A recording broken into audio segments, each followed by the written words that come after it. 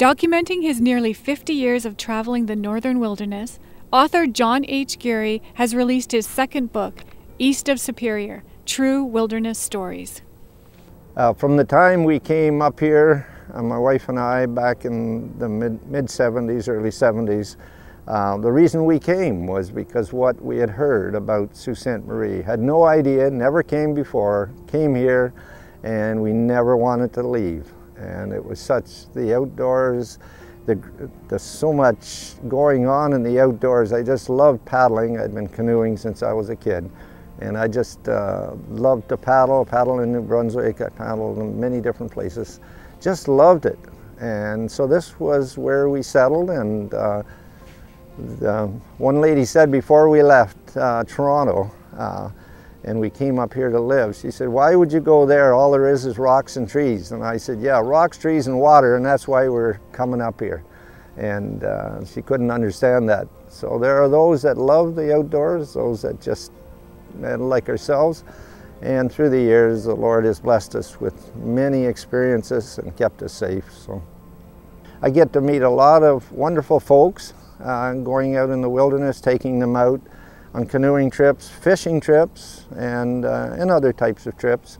And hiking is a big part, even though, and I've been blessed to be able to still hike and do those kind of things.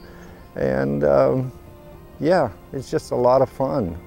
There is no shortage of thrilling tales and many different true life characters in this collection of interwoven recollections.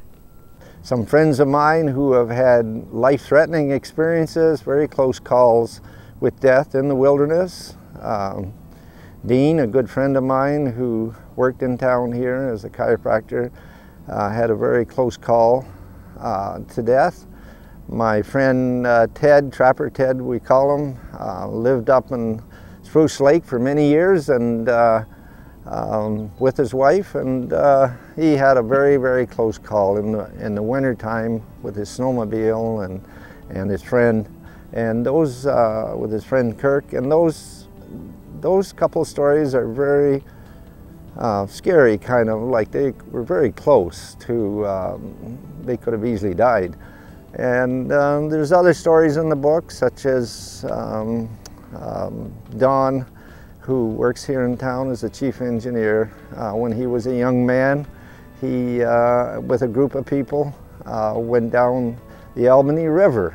And it was a long trip, 500-mile trip on water with canoes and a group of maybe 10 or 12, 15-year-olds or so. And yeah, it was quite an interesting story as well.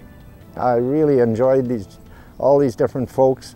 Some of them have passed on to glory. Trapper Ted, for example, and Chris Heising, that is in the book as well, who's known in town.